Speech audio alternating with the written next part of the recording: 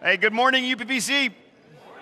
It's good to be with you today. And this what I believe now is the fifth week of our series of our conversation entitled, Let My People Grow. Let My People Grow. We're talking about what does it mean for the church to actually do what it does when it's healthy, when it is alive, it grows, it expands. More people are added to their number daily. And I want to ask you a question today that is a conversation that must happen if we're going to talk about growth and Christ's church being the church he envisioned, okay? And it has to do with this word, courage. Courage. How's the courage meter in your faith these days? I want to talk about faith and courage, something that must be talked about from this platform, and it stems from two passages and two men who knew a little something about courage. Listen to the first word from our chief pastor in the scriptures, the Apostle Paul. He says this in Romans chapter 1, verse 16 and 17. For I am not ashamed of the gospel, because it is the power of God that brings salvation to everyone who believes, first to the Jew, then to the Gentile. For in the gospel, the righteousness of God is revealed, a righteousness that is by faith from first to last. Paul embodied what he spoke of. I am not ashamed of the gospel, because it is the power of God that brings salvation to everyone. These words come from our early church father, who himself was imprisoned, tortured, shipwrecked, ultimately died for his faith. He is the model of courage, if we're going to talk about courage and faith, because his faith led him to give his very life. Why is it important to talk about Paul and to remember his circumstances? Because we ourselves so often have a failure of nerve when it comes to the courage we're called to embody in our faith. Now, let's look at our second passage, which is going to tie into this. The second passage is from John chapter 19, verse 38. Here's the context. Jesus has just been crucified. He cries out, "It is finished," where he has atoned for the sins of the world on his shoulders. He exhaled and died, and nobody knew what to do next. His body is hanging on the cross when a man named Joseph of Arimathea stepped out of the shadows. Listen to this word. Joseph of Arimathea went to Pilate to ask for the body of Jesus in order to bury him. Now, Joseph was a disciple of Jesus, but what? Secretly, because he feared the Jews. Notice that little phrase. Was a disciple of Jesus, but secretly because he feared the Jews. Let me ask you this question. When is it advisable, when is it wise, or maybe even important for a Christ follower to carry out his or her faith in a secretive manner? When is it advisable? When is it wise? When is it maybe even important for a Christ follower to carry out his or her faith in a secretive manner? How beneath the radar can a true Christ follower live and still justifiably call himself or herself a Christian? I'm not talking about in places around the world where Christianity is persecuted, such as Iran or Afghanistan or North Korea. Covert Christianity in those extreme situations might be the most strategic way to advance the gospel, to live out the church. Again, if you're in an environment that is hostile to the Christian faith. But this man, Joseph of Arimathea, was under no such extreme circumstances. The Bible tells us his covert Christianity, his decision to stay beneath the radar, was driven by nothing other than good old-fashioned fear. Fear. In other passages that tell us about Joseph, we learn that he was a good man. He was well respected. In one passage, it refers to him being a wealthy man. In another passage, it's referred to him as being a member of an elite Jewish leadership body that in the U.S. culture would be analogous to the U.S. Senate or Supreme Court justice. Joseph of Arimathea was an important man. He had a good reputation. He had a prestigious position. In short, Joseph had a lot to lose by identifying himself closely with this man, Jesus of Nazareth.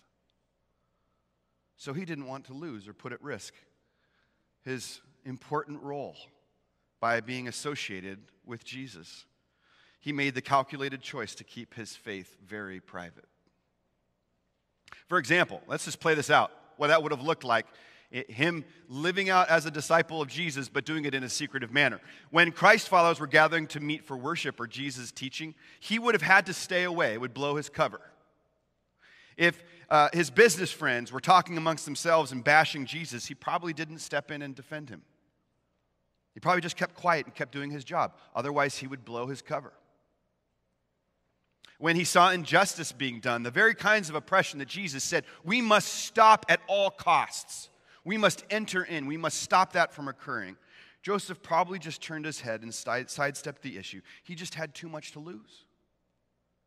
I'm sure that Joseph rationalized even his decision to be covert. I'm sure that Joseph spent lots of times justifying his decisions. But at the end of the day, the description given to him in the text we just read together was the true bottom line. He lived in fear of being associated with Jesus. He stayed in the shadows because of fear. Fear of what he might lose if he stepped up and strongly identified with Jesus Christ. So he chose cowering instead of courage. And he lived with the consequences of that every day. Can I do a quick timeout before we move on? Okay, we know what a timeout is? Timeout? You know what timeout is? We're going to take a timeout.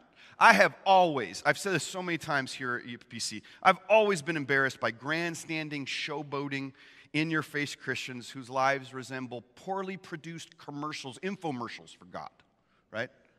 That just, I've always felt uncomfortable with people who maybe even walk around with their Bibles or stand outside of baseball or football games and are on loudspeakers. People who just, they're getting the message wrong. And they creep out normal people wherever they go, right? I think that overzealous Christians who aren't very discerning often do much more harm than good for the cause of Christ. We all know that, right? We all know that. But you know, in recent days, I've become as much or even more concerned about Joseph-type Christians. People who privately claim to bear the name of Jesus, but seldom, if ever, step up courageously to live the life that they are called to live. To live the life that Jesus has commanded them to live. Folks who gladly identify with Jesus in rooms like this on Sunday mornings, but then leave the safety of that sanctuary and come the real test on Monday morning when we all go back to the real world. There's a lot of Joseph types who decide to go stealth.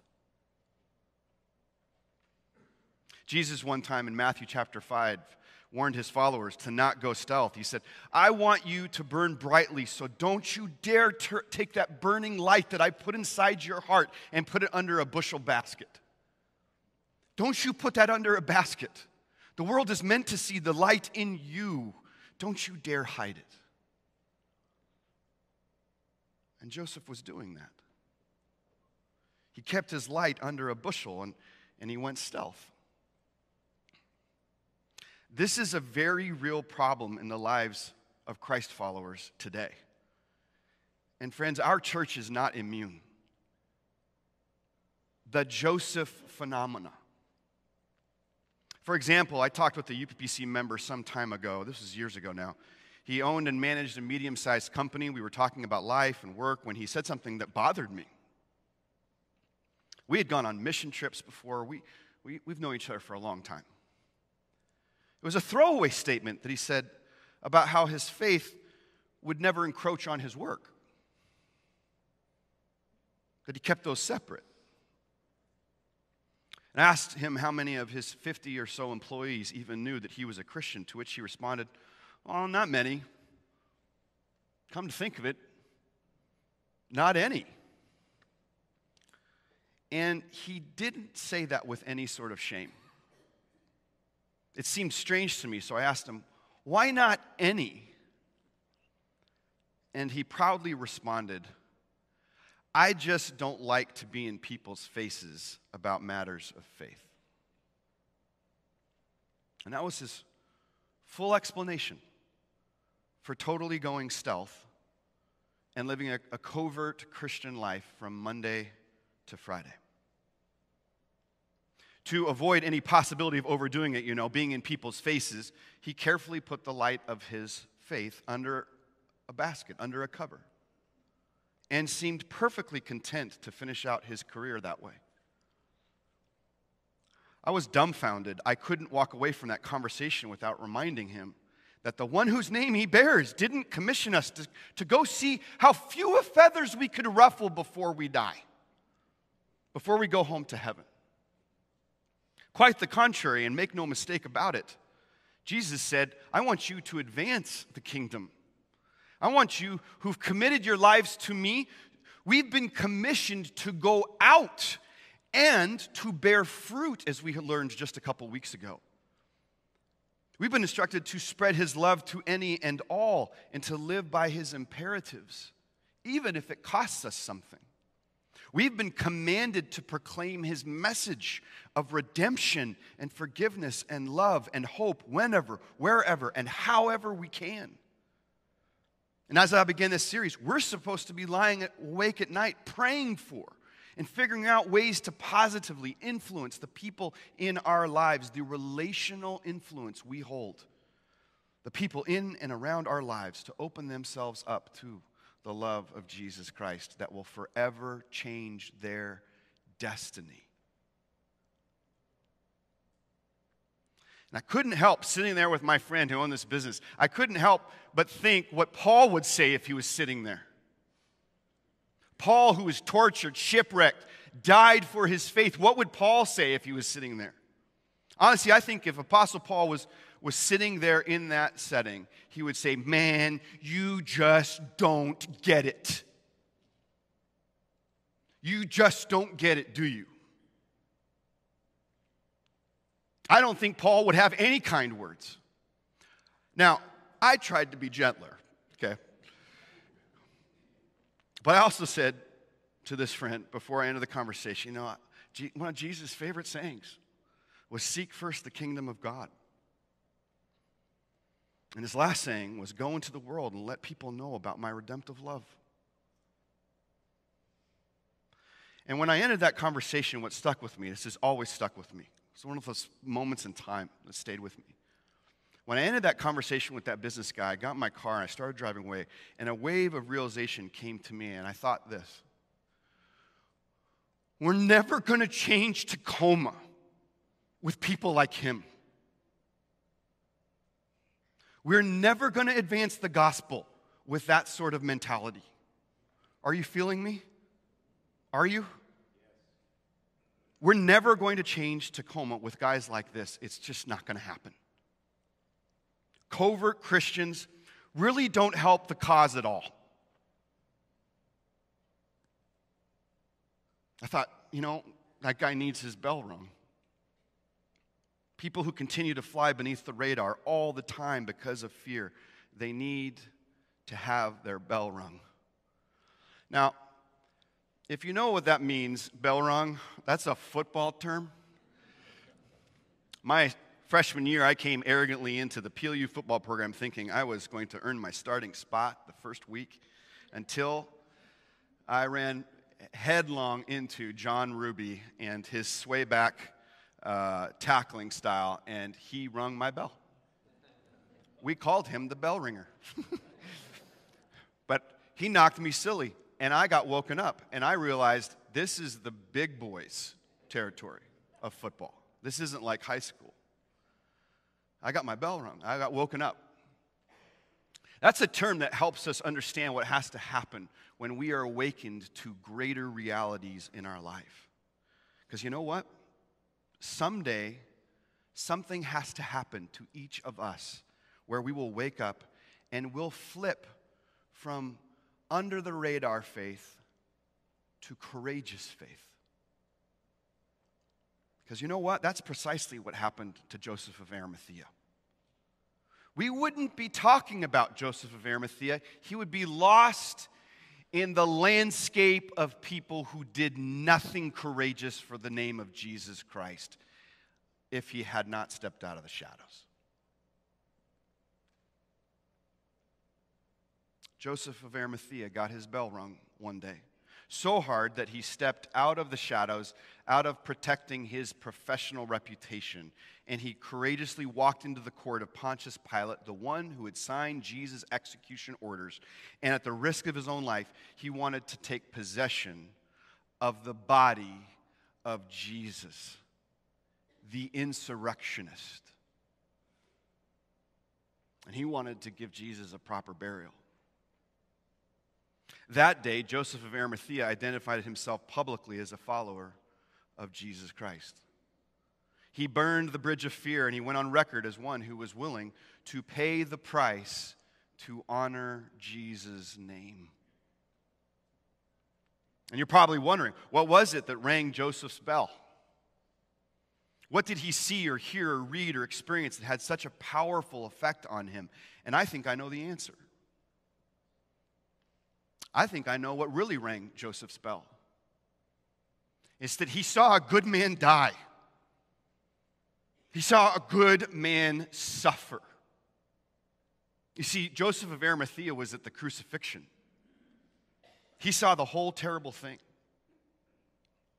Watching someone die will always change you. It's a powerful experience. When I was 19 years old, I was following my parents, driving behind my parents outside of Yakima when we were going up to just actually have a picnic up in the mountains, when all of a sudden a car came onto the highway and was going too fast, came across 2 lanes and hit a truck in front of us. The truck careened off into the median and hit a light pole and immediately burst into flames. Now, fortunately, I've said this story before, I didn't mention it. There was a heroic state trooper, and she jumped out of her car, and a number of us helped pull the 2 individuals in the truck out of the cab, and the state trooper heroically handled the one side with flames, I believe was burned very badly. But we pulled the 2 people out, and then my parents went to attend to the other car, and I sat with one of the women in that truck and was holding her hand. And I could tell she was injured. It was bad. And I'm pretty certain that she died right there as I was holding her hand. It was a very powerful experience. I didn't know this woman. I never heard from her family or anything. We never heard anything about that afterwards. But I will never forget holding her hand as she passed away. It was a powerful memory. Joseph of Arimathea watched God's son die. Right before his eyes. He saw the whole thing up close and personal. He watched as the soldiers grabbed their hammers and their spikes and did what they were paid to do. And he heard Jesus scream in anguish as the spikes went into his hands and feet. And then he heard Jesus pray that unforgettable prayer. Do you remember? Do you remember the prayer? Father, forgive them.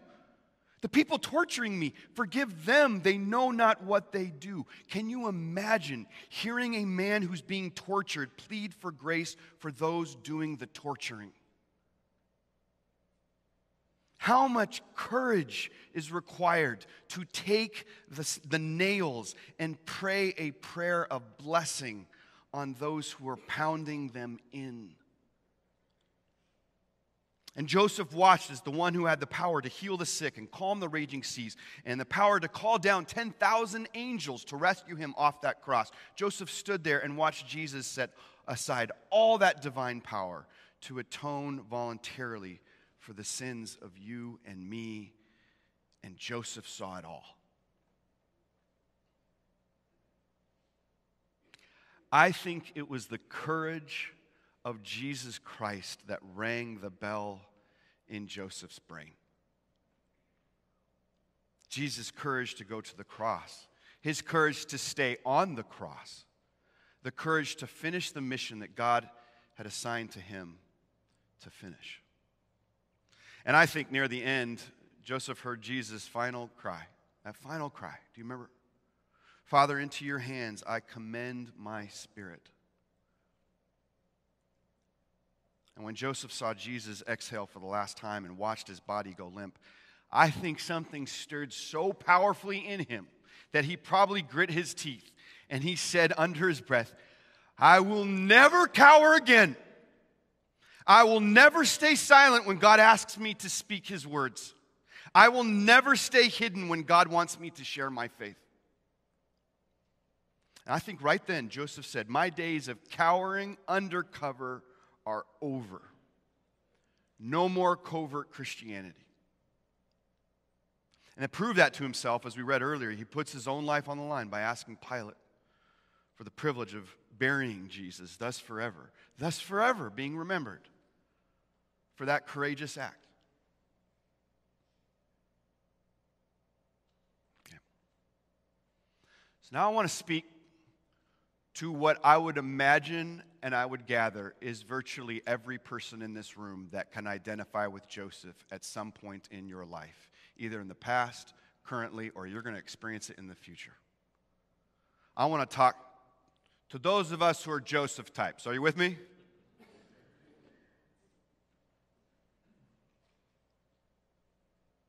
So often we can just blend in as secret, covert Christians. We may even pride ourselves for never having made anyone feel uncomfortable about matters of faith. And what I want to remind you today is that a very good man died on your behalf. And he didn't die in the shadows, and he didn't die secretly. He died publicly. He died for everyone to see. He was humiliated in the public square. He suffered. He died. He was tortured publicly. And what are we to do with that? I know you and I, we can say this about ourselves, but I know that you didn't have a front row seat like Joseph did. But the details have been recorded in the scriptures so that we can enter into the scene and join in and understand and meditate on the power of Jesus' courage to ring our bell. And 2,000 years ago, a very good man died for you and for me. He stepped out of the shadows at one point in his life to do what no other human could do. He identified himself as the long-awaited Messiah of God, fully human. And he took unbelievable amounts of heat in the public square for his declaration and his teaching and the imperatives that he gave to people. And he did so in a public manner. And then he died an agonizing and humiliating death in order to save your life and your soul. Something should stir in us like it did with Joseph. Something should stir inside of us to the point where we say, I don't want to be numbered among the cowardly. I don't want to be secretive about this anymore. I don't want to play it safe anymore. I don't want to keep all my options open and never take a stand. Instead, to say, I want to be associated with this man who publicly gave his life so that I can publicly share my life.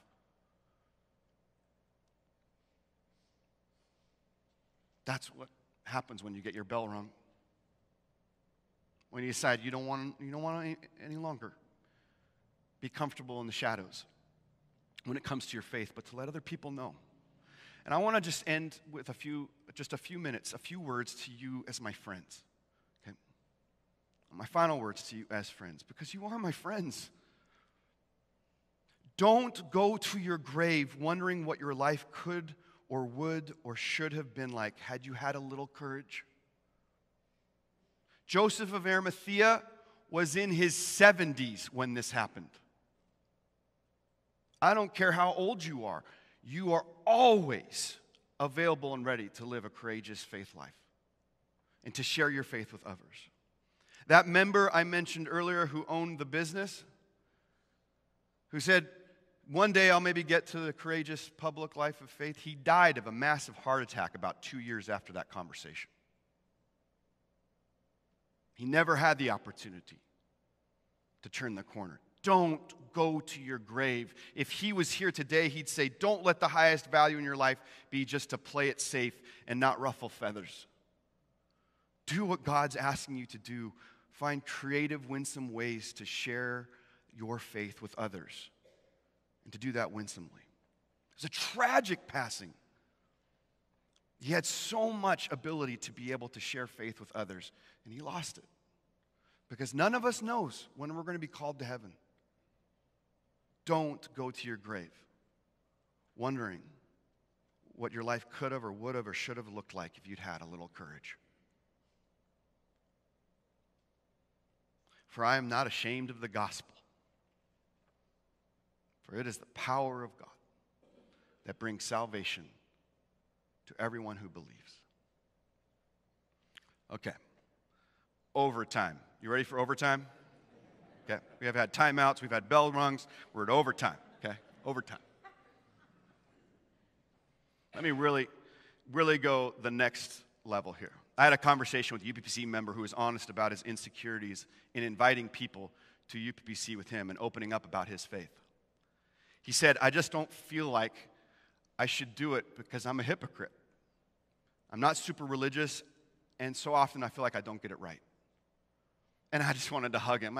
You're that's so honest. Thank you. Thank you for being honest with me.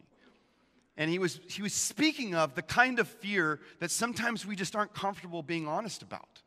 Is that we don't feel like we're good examples sometimes of faith. Who am I to invite others in, right? Here's the thing. Think about the people who were courageous enough to share faith with you. Was it their perfection that won you? Because I'll tell you this, my junior high youth pastor, Sean Rolls, was a recently recovering drug addict. He still swore in our midst as a youth pastor. Wasn't perfect.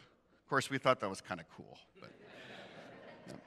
The guy who first invited me to a Christian retreat was a man named Bubba who partied like John Belushi and had the mouth of a sailor.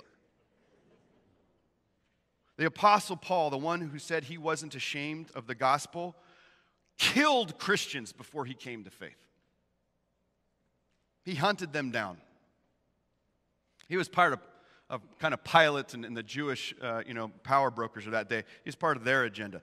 God, let me tell you something. This is a key for us to hold. God doesn't call the perfect or the prepared. He prepares the called. If you're waiting to be perfect to finally live a faith of courage and invite others in, it's never going to happen. It's never going to happen. And if imperfect people weren't a barrier to you coming to faith or to church, then God can most certainly use you despite your imperfections. And we all should say amen to that. Amen. God doesn't need you to be perfect because your life is only pointing to the one who is. To the one who perfectly embodied the human life and the wisdom and the image and the kingdom of God coming into this world. So I want to pray for us, and I want to just offer a prayer for the Josephs in the room. And that there's a place in time for each of us where we get our bell rung. And we come to grips with what Jesus has done for us so that we can now live a life of faith and witness and invitation towards others. And I want to ask you to join with me in that prayer. Would you open your hands? Lord, this room is so safe. This experience of worship and gathering and proclaiming your name is so safe, and we need your courage. Those of us who have our hands open right now, Lord, we need our bell rung. Would you call us to a faith that is open and visible and honest and invitation. Would you give us the courage of Joseph of Arimathea and Nicodemus and the disciples and all those who witnessed your crucifixion, your death, and then your resurrection, and were emboldened with courage. We need that courage today, Lord Jesus. And so use us. Give us moments this week where we can see your invitation to share our faith with courage. Help us to see ways that we are living in the shadows with our faith, where we operate out of fear rather than courage or faith, to those who we work with or those that we live with or live around. Would you strike from us the lie that we need to have a more perfect faith in order to be an ambassador for you? Lord, may we have the courage that's required of us to share and live your good news in Tacoma and beyond. And for the sake of our city, Lord, we want everyone to know that the gospel has the power of God to bring salvation to everyone who believes. And all God's people said,